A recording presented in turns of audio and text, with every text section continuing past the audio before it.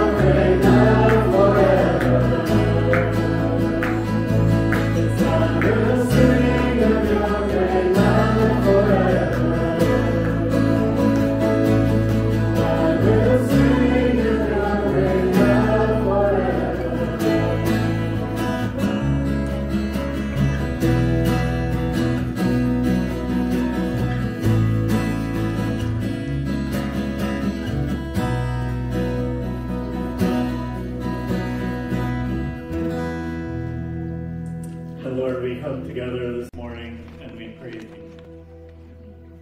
Lord, we praise you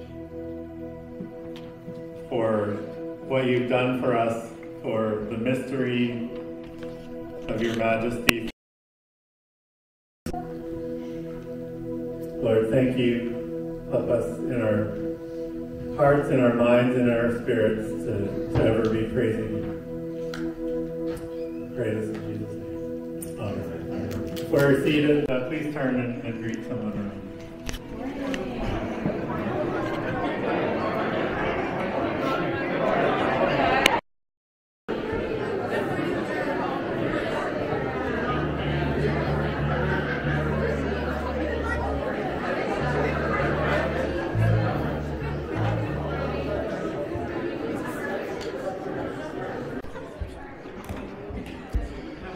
Good morning, good morning, good morning. Great to see you all. My name's Dan and I'm the pastor here at Cornerstone, and it's been great to start the morning worshipping with you all. And as I can see that Hazel's got a big reminder for me there at the back that today is St. Patrick's Day. So happy St. Patrick's Day to you all. And thank you for the front row here who are totally representing as well. I see green. I noticed, not to be a bitter Welshman, but St. David's Day, I don't see a sea of red anywhere, but that's okay. I actually forgot it was St. David's Day. There we go. We are representing. A couple of weeks late, but thank you. Yeah, it works for Valentine's Day, Christmas, and St. David's Day. It's all of those. And for Canada Day, of course, so red is the color to go. Yeah. One of the things that... Well, actually, let me just share with you a couple of things that are going to be coming up. We're, of course, heading towards Easter. We're going to have our Good Friday service on Good Friday, which is the 29th of this month. We will meet at the United Church at 10 a.m. Then we'll do the procession of the cross here to Cornerstone to start the service here at 10:30. So 10 a.m. at the United Church and then 10:30. This is the first time that we will be doing this kind of ecumenical walking of the cross. It's a really precious experience. So if you're able to be there and you're able to maneuver and to walk, then we would encourage you to join us there. Easter Sunday, our service is going to be 10 a.m. here at Cornerstone. It will be marvelous and wonderful and full of rejoicing. After the service, we're going to have an Easter egg hunt, which will be out in the back or around the church grounds. So this is a great Sunday for you to bring your kids or your grandkids or yourselves, but please have some self-control because the kids want to get something, so don't go and like taking candy from a baby, right? Don't do that on that Sunday. That's bad. Also on that Sunday, we will be having our baptism service. So it'll be a packed, exciting, enthusiastic Sunday that really exalts the name of Christ. So if you're a follower of Christ and you've not been baptized yet, please come speak to me because I would love to have that conversation with you. Then in the afternoon from 2 till 10 p.m. is going to be No Other Name, which is for the youth. And so I've already bought some tickets. A number of you have already expressed that you would like to buy them. If you buy them through me, they're $30 instead of $42. If you buy them straight from No Other Name, then they'll be $42. So if you're interested in any tickets for No Other Name, which is a youth conference, there's worship, there's speakers, there are games, and it's all about exalting the name of Christ. There is no other name under heaven by which men can be saved, which is what Good Friday is all about. So please let me know if you want to join us at No Other Name from 2 p.m. to 10 p.m. Let me just read to you, since today is St. Patrick's Day. I do want to read, this is a prayer that I pray regularly. I love praying set prayers, and so I'm going to ask, Curtis's indulgence that I read part of the breastplate of St. Patrick to you. And if you hear anything here that that resonates, I would encourage you to look it up yourself and to pray it out loud. This is how it starts. And, let's just maybe close our eyes because we are praying now.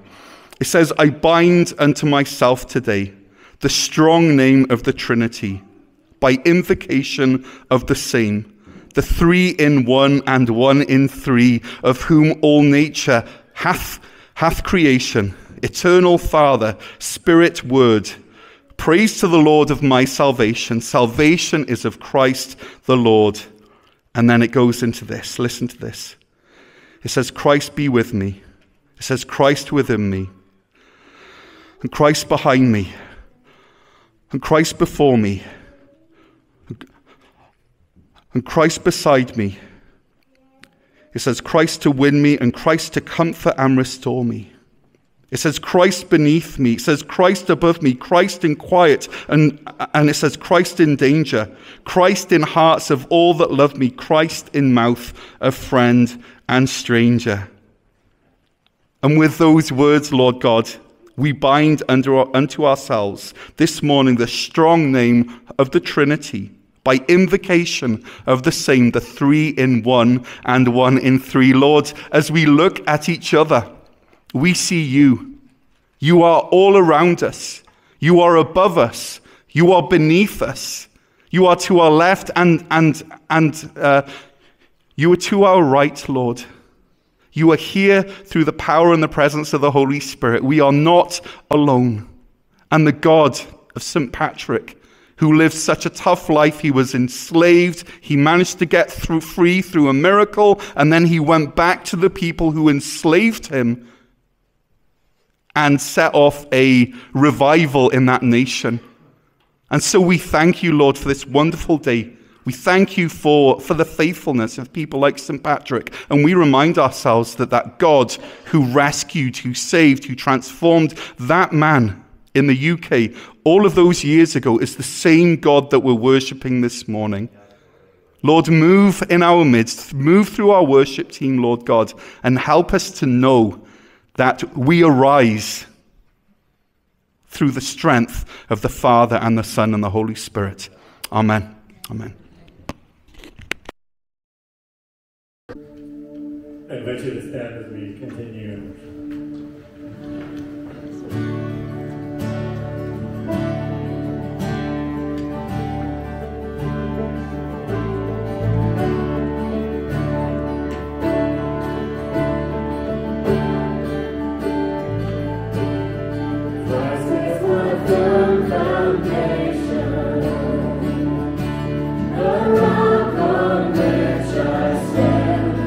Everything around me is shaking.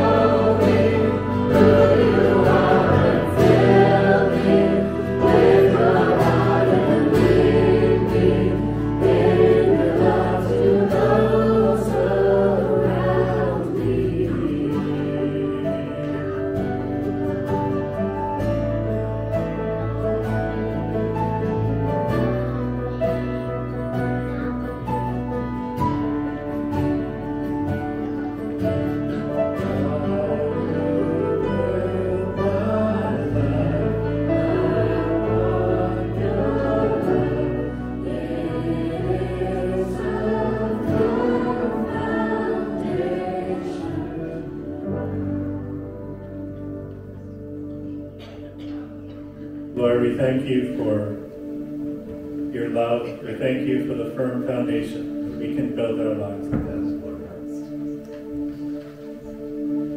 Lord, we declare that you're holy and there's no one like you. And Lord, as we've sung, we continue to pray that you would open up our eyes in wonder and show us who you are. Fill us with your heart and lead us in your love to those around us. Lord, fill us, open up our eyes and our hearts to see you. Thank you for the ways that you're already doing that. Just pray that you continue to do that in the remaining parts of this service. Lord, may your name be lifted. In Jesus' name.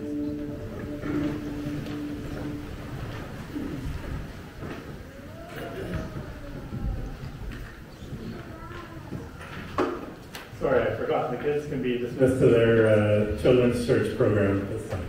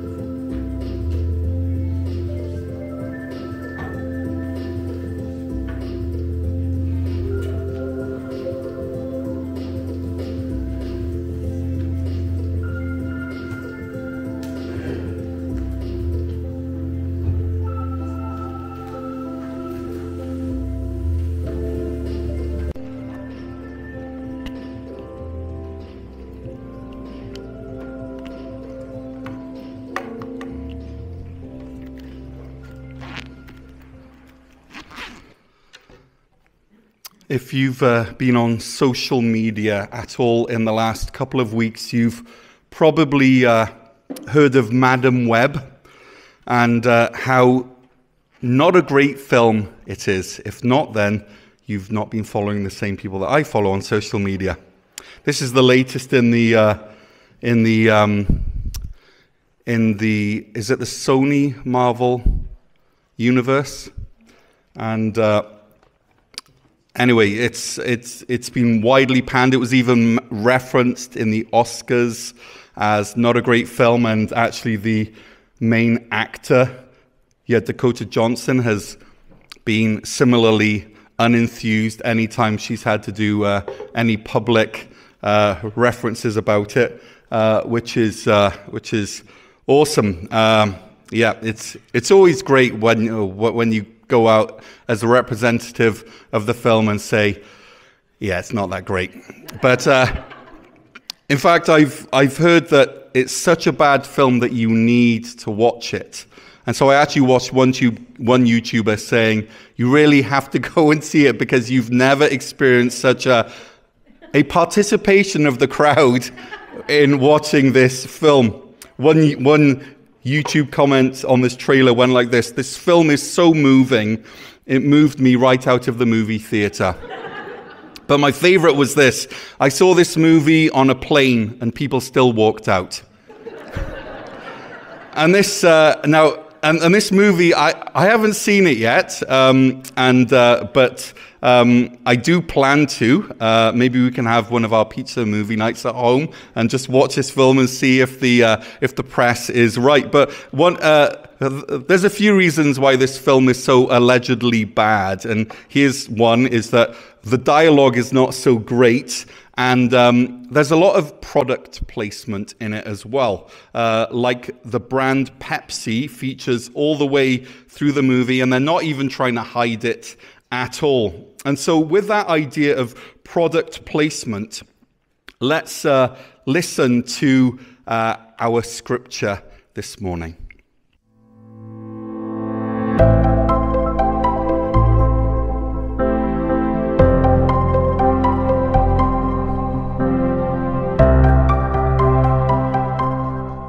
Our scripture today comes from the book of Hebrews, chapter 5, verses 5 through 10.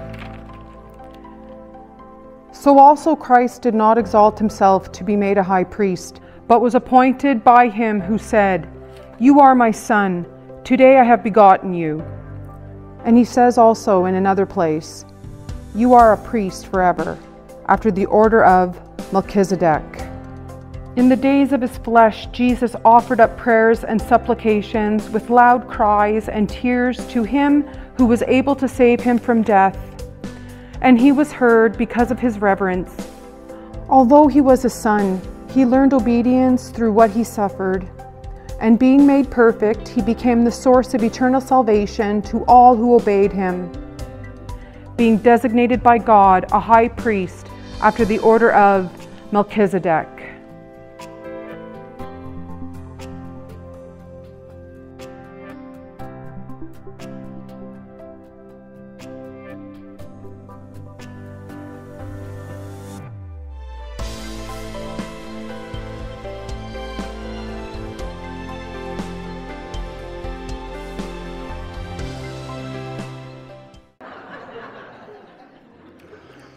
Okay, so how many of you were able to focus on the words with all the product placement? I'm going to read it again so that we can actually hear the word of the Lord.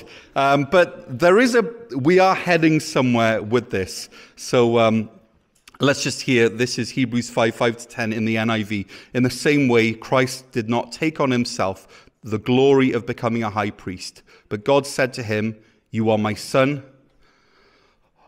Today I have become your father." And he says in another place, "You are a priest forever in the order of Melchizedek." During the days of Jesus' life on earth, he offered up prayers and petitions with fervent cries and tears to the one who could save him from death. And he was heard because of his reverent submission.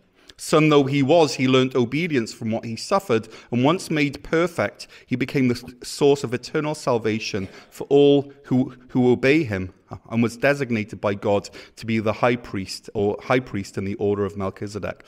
So thank you, Stacey, for reading that for us this morning. And, of course, we saw all the subtle no-go product placement throughout that scripture reading. And if you travel around North Gower or Osgood or Kempville, then there's a good chance it won't be too long before you see someone wearing a no-go hoodie or drinking from a no-go cup. I'm looking out. I can even see a couple. I have one right here. And this morning, we're going to be hearing from Karin, the owner of No Go Coffee. She's going to be sharing through video and then through a live testimony, some of her story. Now, after we watch this video, I'm going to share some thoughts about our passage this morning, specifically how Jesus engages not in product placement, but in actual presence placement. He's the protector, he's our savior, he's our advocate. He's the one who meets us where we're at, and he's been placed specifically in our lives through various ways for a very specific purpose.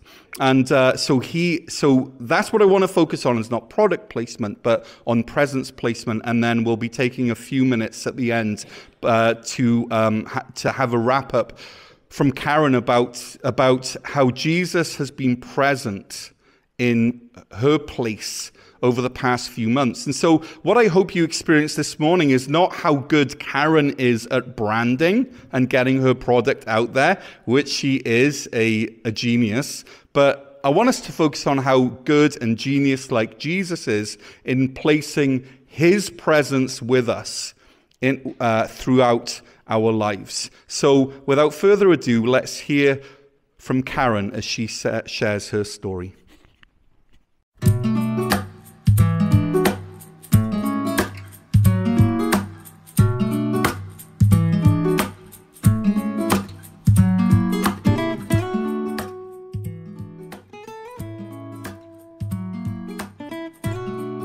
My name is Karin Rabuka.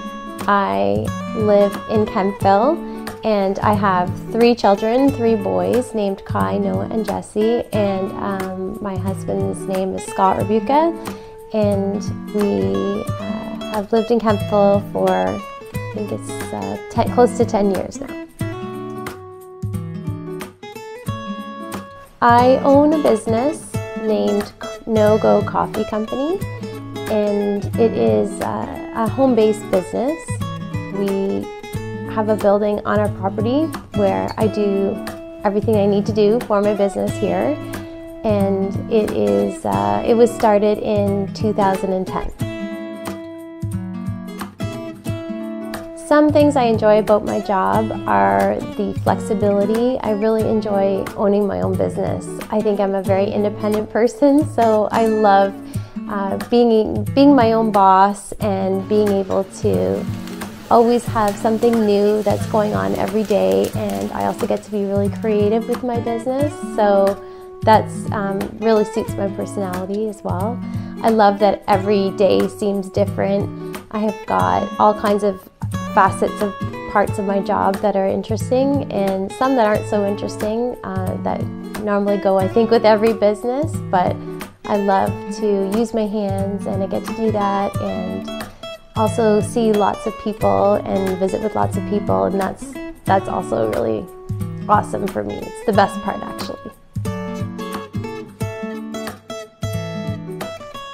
I came to my faith when I was a teenager, but I've always grown up in the church. My father is a pastor, and I went to church every Sunday, and I always, I think, believed in God and Jesus. But as a teenager, a young teenager, I think I was around 13, it really became personal for me when I was a struggling teenager and going through social things and a lot of things to do with friends, and I started really leaning on God at that time, and I really saw God answering a lot of my prayers, and I did start to pray a lot at that time, and those answered prayers really made my faith solidified.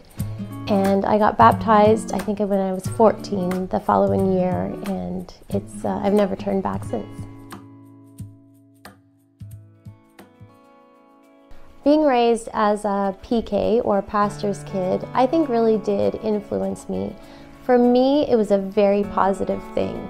I think because I'm a real people person, I absolutely loved going to church. I loved being amongst all the people that I knew so well and that knew my parents really well. I think I really admired my parents and my dad and the role that he had at the time. And so for me, it was a very awesome childhood, and I didn't mind being a pastor's kid at all. For me, it was totally suited to, I think, my personality. I loved going and socializing and maybe being the center of attention. I don't know. That's always a nice thing for some people. No, it was great. Jesus means the world to me. I might start crying. I didn't expect this, but just the sacrifice that he's done for me personally, I see the fruit of, forgiveness and blessing in my life from Jesus every single day. Jesus has, my relationship with God and Christ has helped me literally every single day of my life just navigate this crazy world and figure out my place in it. I struggle sometimes with a lot of worries or anxiety sometimes, and I can't imagine my life without having my relationship with Christ in it. I really rely heavily on prayer and answered prayer. I wish I could talk all about the answered prayers in my life and just how incredible that has been, and how this relationship with Christ is just the most amazing thing, because on the days when you feel like you're not doing things right, or you're not saying the right thing, or maybe not living in the way that God wants you to, you know that you're always at the end of the day going to be loved no matter what.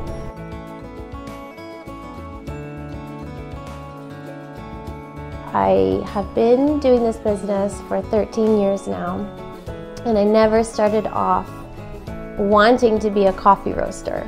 I wanted something else. I wanted to open a cafe. And when I look back now, I definitely see God's hand in this business, leading me and guiding me and sort of prompting me to do this, because I feel that He was looking out for me. I had these grand ambitions to open a cafe when my children were really little. And now that I look back, I don't think I was ready for that. But instead, I believe it was God that led me to start it, but start it in a different way.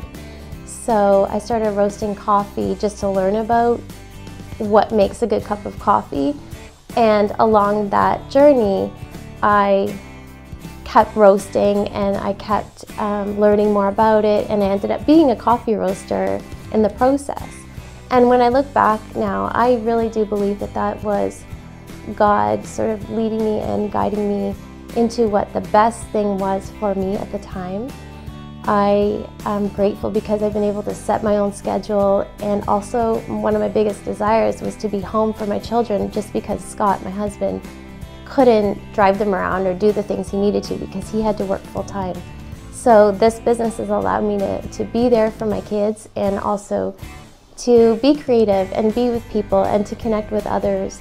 So it's been an incredible thing, because I feel like God has allowed me to do all this stuff with His, honestly, best interest in mind.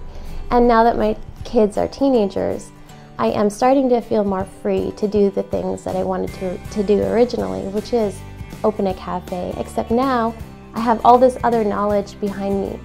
So I'm just so grateful for that. I'm also really grateful that I do get to see people along the way that I never would have normally seen, and show God's love to them. Hopefully I can be that light to other people. And I really do believe that coffee or tea, but I think coffee more, is God's sort of way of connecting others to, connecting you to other people. And it's like literally something that you can give to someone, to extend yourself and to offer them into your home or to wherever you are. And it's just like such an amazing gift that coffee is, that can be a tool to show God's love. And I really hope that my business reflects that, and I really hope that I'm able to continue this journey and see where it goes to show God's love in this way.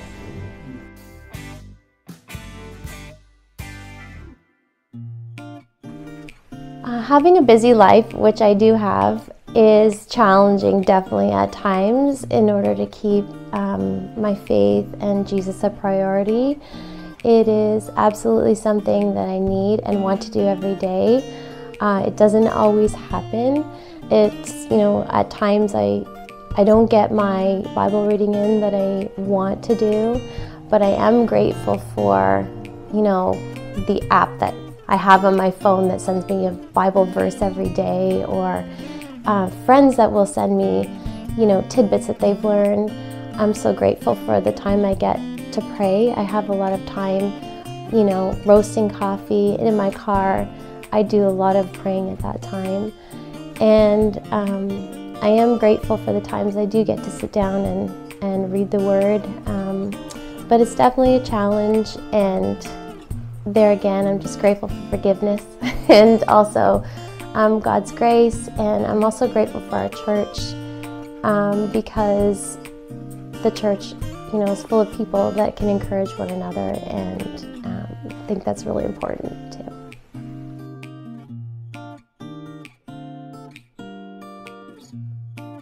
I am involved at Cornerstone Church by volunteering as a youth leader at Momentum Youth Group, and I also take out sometimes some of the teenage girls for coffee once in a while, and I'm always open to taking out more if some of them ever want to come.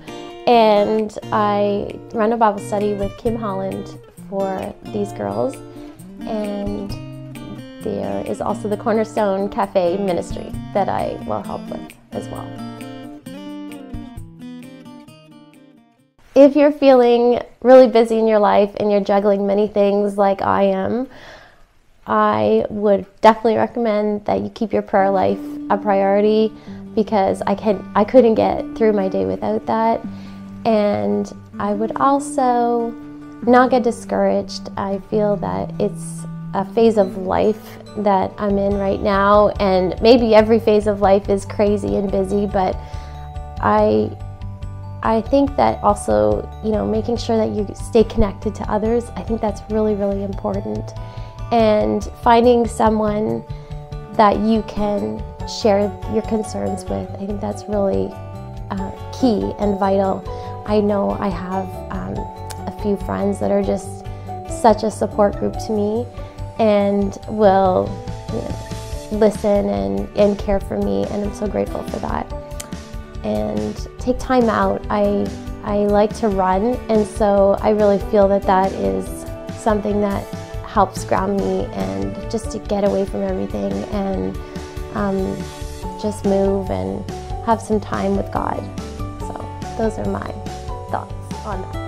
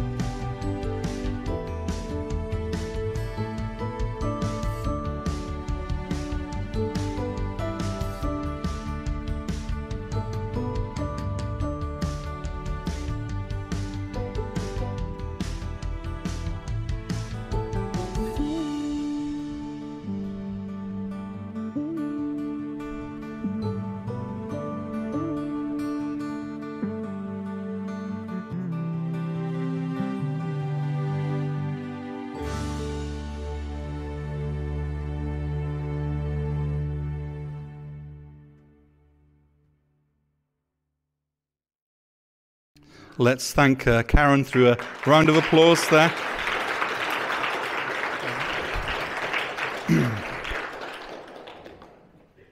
The best product placement is subtle, incognito. It doesn't draw attention to itself. Maybe after the fact we look at it and we see that it was actually there all along. And this is what we find as we tell our stories, is we discover the presence of God after the fact. We see what or who was there all along. And in Hebrews 5, just like in Karin's story, we're given this ability to see Jesus and how he shows up in our lives. There's a lot that I could say this morning. It's a rich passage full of wonderful references, and also some less clear but equally wonderful references, like the references to Melchizedek. But this morning, I just want to leave us with maybe two ways that Hebrews 5 highlights how Jesus shows up in our lives unexpectedly, not in a brash Madam Web way, but in a subtle, more gentle way that's only visible to the eyes of faith. And it's not product placement, because Jesus isn't a product, but he is our Lord and Savior. And through the presence of the Holy Spirit, he places himself in our lives, sometimes in the most wonderful and subtle ways, through his presence. And first of all, Jesus is the Son of God, and so he was placed with us in the incarnation. He became human. He lived among us. He was one of us, and he will always be one of us. He was human, and he will always be human. His presence was placed with us in that moment of incarnation in a literal way. Our God was who rules on high, who's the creator of the universe, was placed with us in order to be with us through all that we go through. And so the first thing that we learn through Hebrews 5 about Jesus' presence with us is that he prayed. He was the present one with us who prayed. While Jesus was physically present on earth, while he was in the flesh, as the ESV says, he prayed, which means that God prayed to God. He was perfect. Jesus was perfect, but he experienced frailty like we do. And so we see here that he prayed. Where is it? Oh, let's just zoom forward. He prayed. It says in verse 7, he offered up prayers and petitions with fervent cries and tears. So we have a high priest. We have a mediator who in his human frailty prayed aloud with cries and with tears. This means that there is literally nothing that we're not able to come to him with. There is nothing that we feel should be left unsaid. Because the presence of Jesus through the Holy Spirit is with us every second of the day. And just like Jesus was our example, so we should pray with prayers and petitions, with fervent cries and with tears.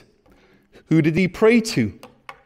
He prayed to the one who could save him. He knew the right person to pray to. How often do I turn to my friends or family or social media only to help me in my time of need? How often do we offer up prayers, our fervent cries and our tears to the wrong ear? Only one can help us. Jesus knew that, and so he prayed to the one who could save him. And we've all had these moments, right? I'm sure that Karin has had these moments. I know that I have, and I know that you have, where you feel overwhelmed, where you feel that you aren't able to carry on. And friends, through Jesus' example, we are given the right and the permission. In fact, we're welcomed to be loud in our prayers. We are welcome to be noisy and to be fervent. We are welcome to raise our voice to an uncomfortable level. The one who is present with us was a noisy prayer. He offered up prayers and petitions with fervent cries and with tears to the one who could save him from death, and he was heard because of his reverent submission. God could save him. And sometimes he did save him, like that time that Jesus walked through the murderous crowd. But other times God did not save him, like in the Garden of Gethsemane. Jesus had to go through the suffering of the cross. There was no other way, even though he prayed. And yet, in a very real way, God did save him. God saved him from actually caving under the pressure. God saved him from maybe quitting. He saved him from the oh-so-real temptation for him to cash in his get-out-of-crucifixion-free card so that he didn't have to suffer. God saved him from the temptation. And Jesus was heard because of his reverent submission. And this world, I believe, needs more of Jesus' people who practice this attitude of reverent submission in the midst of the burning coals of life. So we have a present one who prayed. And my last point, my second point is this. We also have a present one. We have a presence. We have a present one who suffered. Verse 8, son though he was, he learnt obedience from what he suffered, and once made perfect, he became the source of eternal salvation for all who obey him. So hear this, Jesus, the perfect Son of God, learnt obedience through his suffering. Try to wrap your head around that. Jesus, the perfect Son of God, learned obedience through his suffering. And because of the obedience that he learned that led him up to the cross, he was made perfect. And this means that he was the only source of eternal salvation for all who would obey him. Okay, so how did Jesus become perfect? Wasn't he already perfect? And the answer, of course, is yes, he was. But it was, in fact, the reason that he was chosen for the cross was because he was the perfect Lamb of God. But it was the lived experience as a human that made him the perfect one to act as a bridge between humanity and Almighty God. There was an extra experience while he was in the flesh as a human that made him absolutely perfect to be the source of eternal salvation. And that was to live in every way as we do, to walk the road that we walk, to feel the struggles that we feel and yet never sin. That he was tempted in every way as we are, yet without sin. So his experience as human and as God, as the God-man, made him perfect to save humans. And that's it. That's what I want to leave us with. That we have a present one that's not about product placement, but is about presence placement. We have a present one who prayed and who suffered. He's present with us. His presence is placed in our lives. His branding is on our hearts. And he invites us to walk in his shoes. He invites us to pray as he did, to pray loudly, to pray and not give up, and to have the strength to suffer and to learn obedience through our suffering because Jesus is with us. And with that being said, I'd like to invite Karin up to answer a couple more questions. Let's welcome Karin up.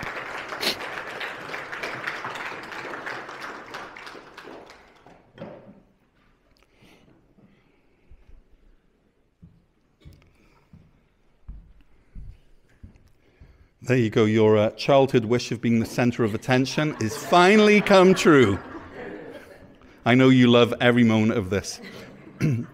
So the author of Hebrews, Karin, talked about Jesus suffering, and through suffering, learning obedience. And so my question for you this morning as we wrap up our time together is this: what role has suffering played in your walk with Jesus?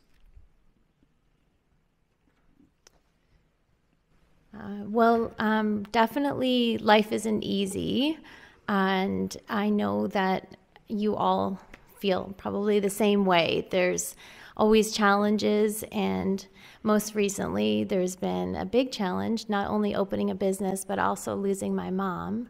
So just walking through that was really difficult, to be honest, and without Jesus and him knowing what suffering was and is, I just wonder how I could have gotten through that. And I just really can't emphasize like how I felt the miracle of Jesus in my life the last couple of months. So that's my honest answer.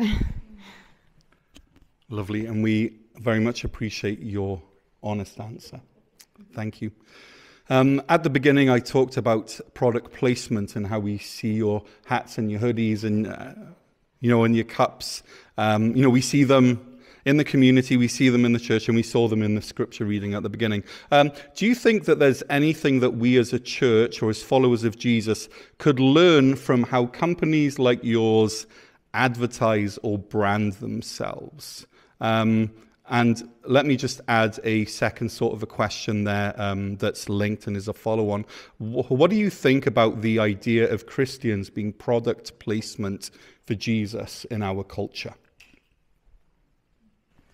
Well, first I want to say I did not have anything to do with that scripture video. So I'm just joking. I think it's a really important question, Dan, and I think that as Christians, we really do need to be mindful of how we conduct ourselves in the community, and always keeping, our faith at the forefront of our mind, and, just being a representative of the company of Jesus Christ, and just making sure that the church is represented by showing his love. And I just think that's just so important. And whatever that looks like for you, I know we're all different and God has made us all different, but if we can just make sure that, not to be fake, but just to really make sure that faith is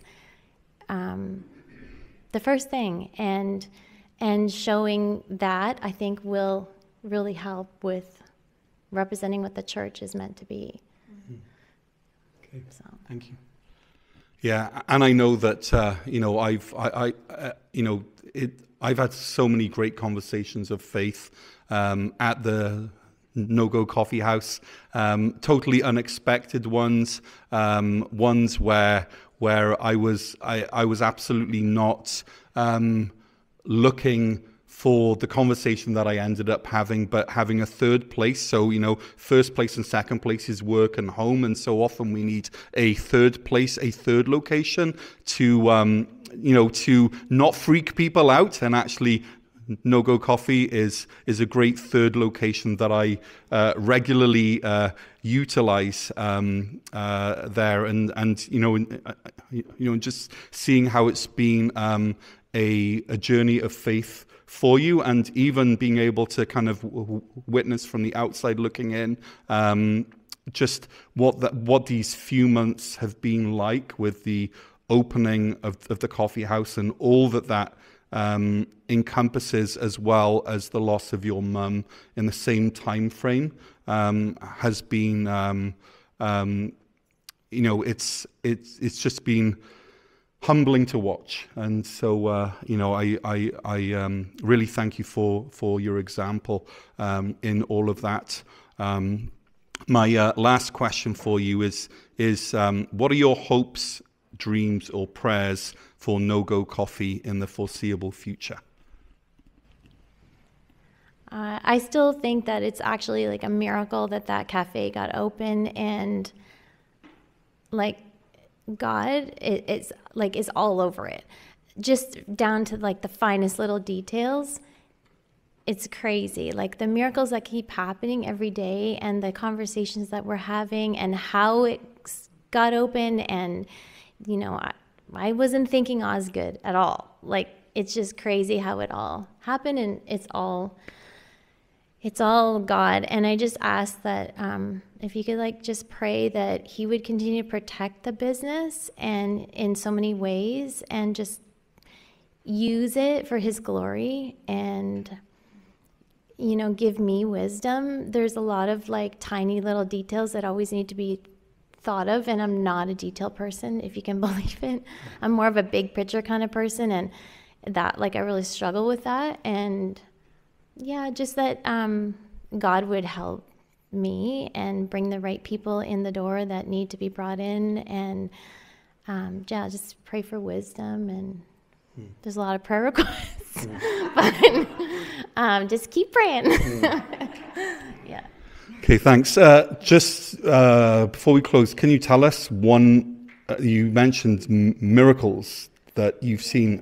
Is there one that you'd feel comfortable sharing with us this morning? Sure. Yeah. Which one do I pick, Kim? One really neat one is we are having music at the cafe, which I never was ever. It was never in my wheelhouse, but it happens to have a stage, and so we've started having these open mic nights on once a month. And there was one time when, this is in January, I think, we had the open mic people were coming up and performing, and a couple got up and started singing. And they sang great. They had great voices, and I didn't know who they were. And they sang 2 songs, but in the back of the cafe, there was a heckler. I don't know who he was either, but he was saying awful things you better sing, properly, and whatever. I can't even remember what he was saying, but it was awful. He was yelling at the back of the cafe. And but then during this time, while he was heckling, other people were saying to that couple, encore, encore. They only sang 2 songs. They wanted another song because they were so good. And so they looked at each other and they said, okay, we'll sing another song. And so then they started singing a worship song. They sang, This is Amazing Grace. And again, I didn't know who they were, but it was such an amazing thing for them to be singing this worship song. And then all of a sudden, the heckler disappeared. He left, and it was just like I was ready to go talk to him, which would have been hard for me. But they sang this worship song, and I feel like they just sang this praise to God, and it almost drove him away. It was so neat. So, yeah. Awesome. Yeah.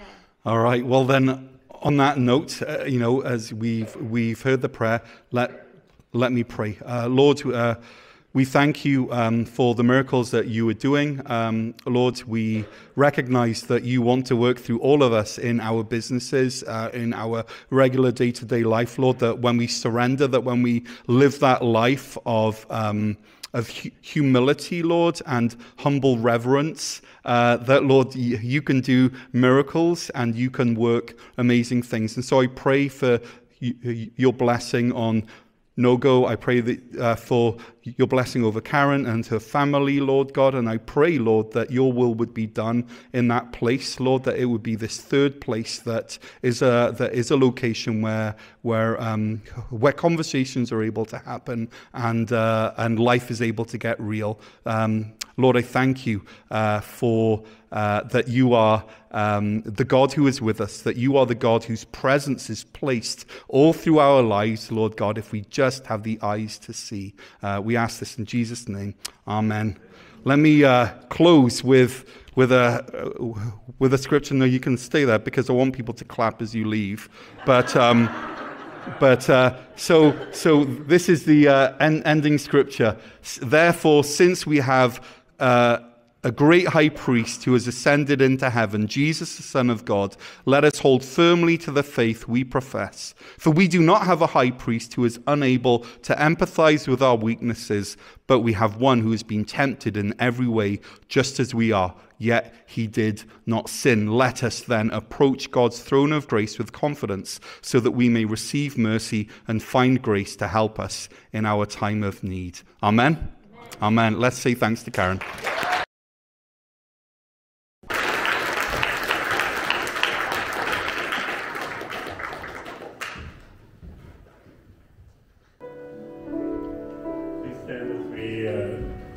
Join together in singing of God's faithfulness.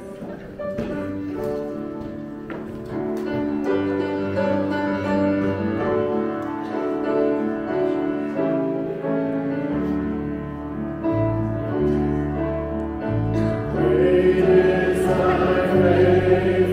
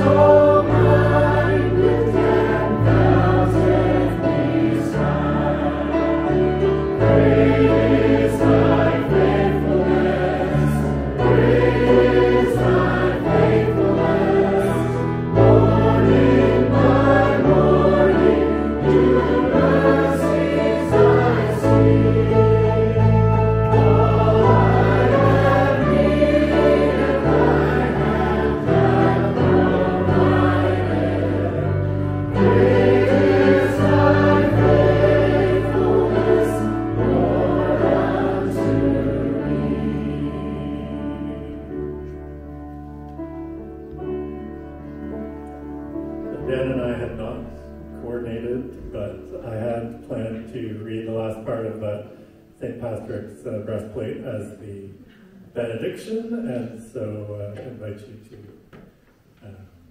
to listen and pray this in your minds and your hearts as we read. Christ be with me, Christ within me, Christ behind me, Christ before me, Christ beside me, Christ to win me, Christ to comfort and restore me, Christ beneath me, Christ above me, Christ in quiet, Christ in danger, Christ in the hearts of all that love me, Christ in the mouth of friend and stranger. I bind unto myself today the strong name of the Trinity, by invocation of the same, the three in one and one in three, of whom all nature hath creation, eternal Father, Spirit, Word. Praise to the Lord of my salvation. Salvation is of Christ the Lord.